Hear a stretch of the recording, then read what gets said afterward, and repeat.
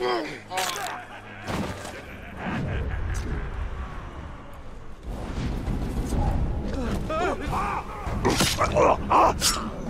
free! Now's our best chance.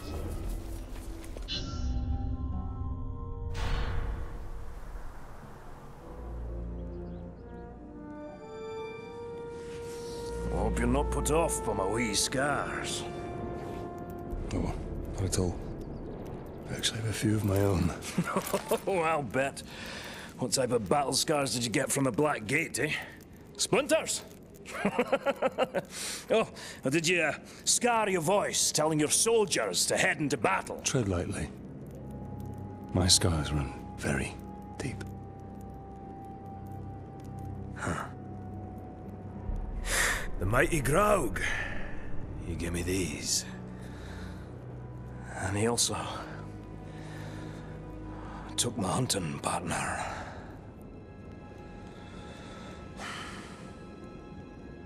So, what now? Well, another lesson for you, my captain. Maybe you'll even come out of this one unscarred.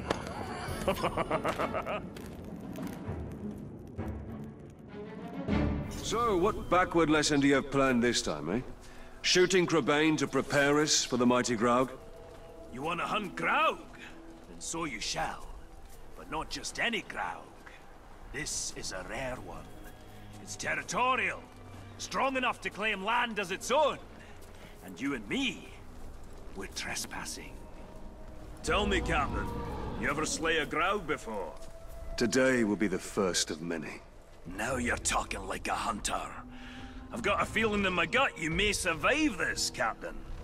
Well, since that's the largest part of you, I like those odds. So I assume you have a plan to kill this Graug? I do, Captain.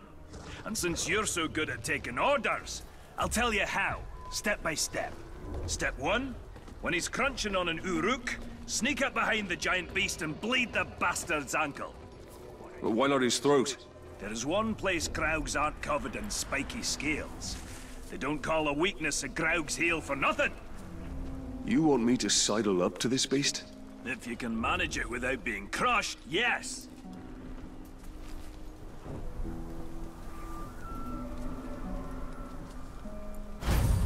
There it goes! What a fine, fine specimen. And it'll meet a fine end.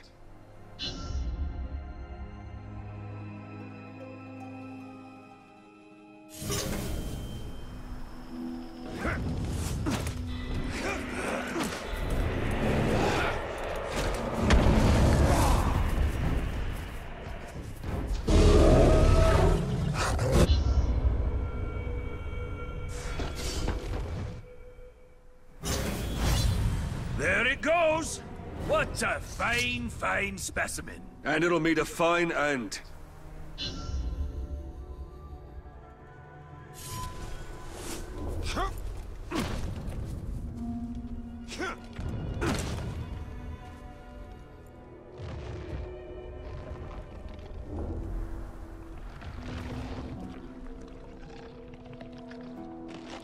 I've got to pierce its ankle if I want to bleed it.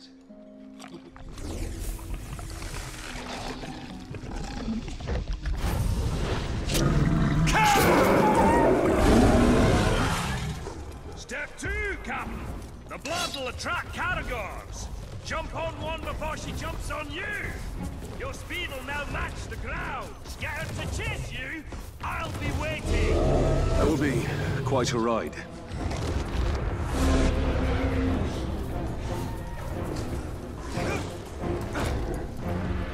I need a Caragor for speed.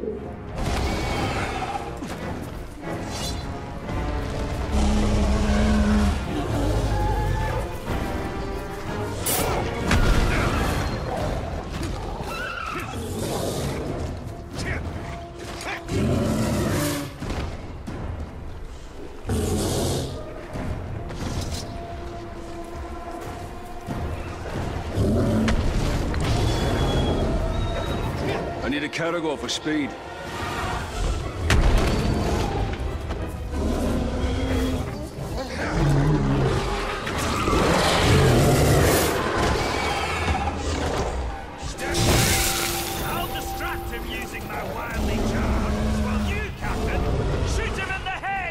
Sounds easy enough.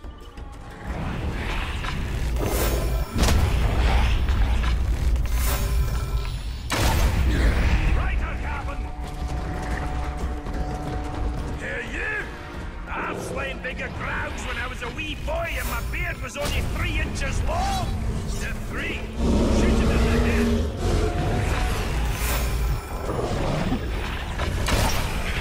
Over here! Look over here! Nothing like a dwarf for dessert. We're a sweet little morsel. If you can get me in your mouth before I drop you with my hammer!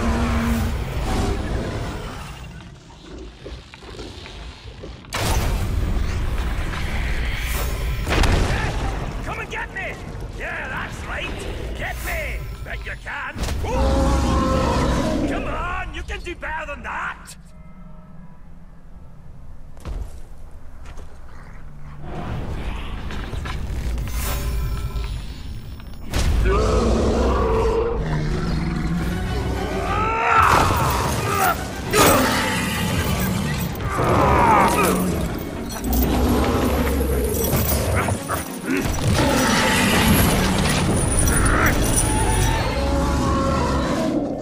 What's step 4? There is no step 4! It should be dead! You must have done it wrong! I'm following your orders! Well, that's your problem! Think for yourself!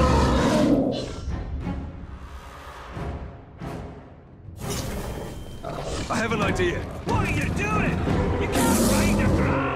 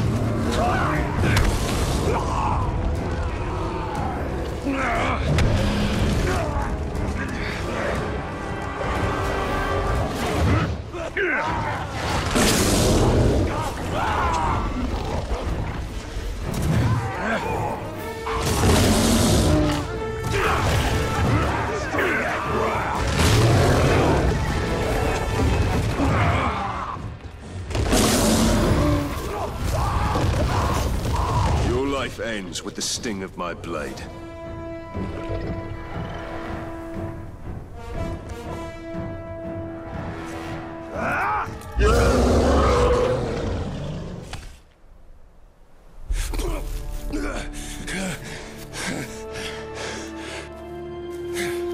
I say, it's a wee bit unusual to ride a ground. Nothing like a little improvising, eh? All right, Captain. That's it. You showed instinct, gumption, respect. Training's over. Got guts? Let's go spill some, eh?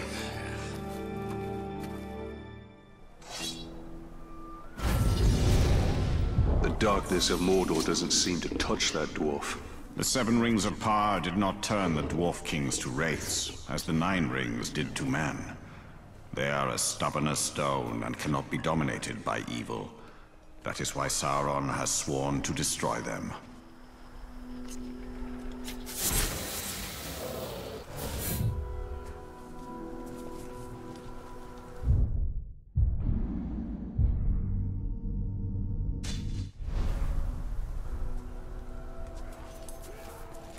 At first, I thought the ground was normal. What was that?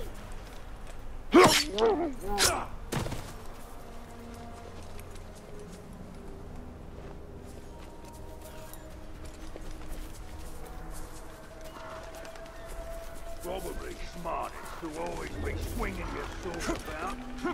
Case of brain got suddenly appears.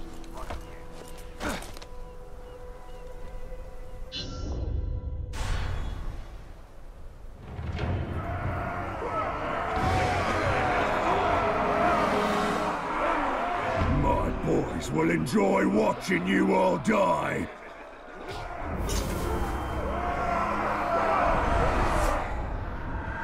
Hark.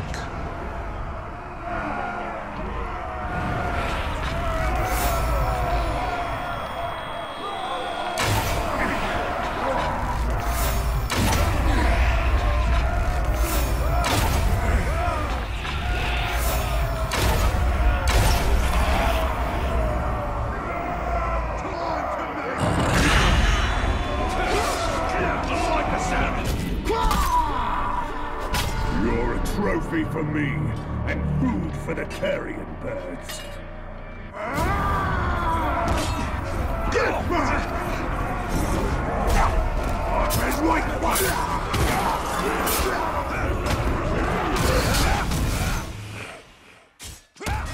This is just one battle! You will lose the war!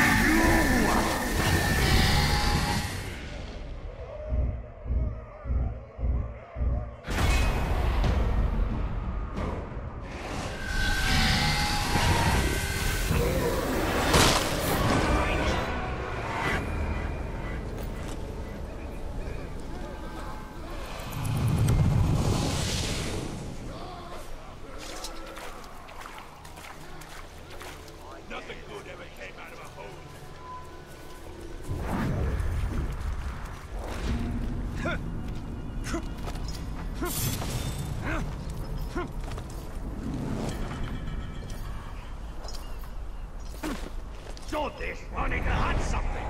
Hey, plenty of crabane out there. Don't waste my time. No crabane is worthy of me.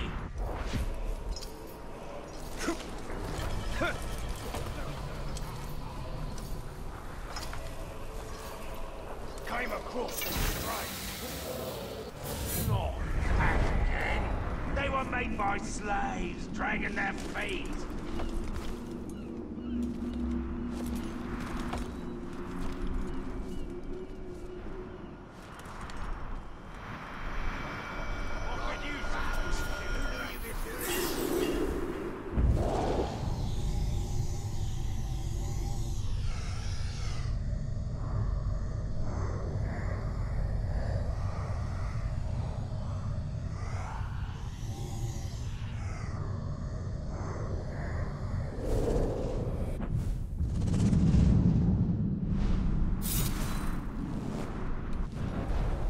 These wizards, the Istari, what do you know of them? Is their power greater than yours? I have not yet been tested against them. Saruman the White is the leader of the White Council. His knowledge of the Rings of Power is deep.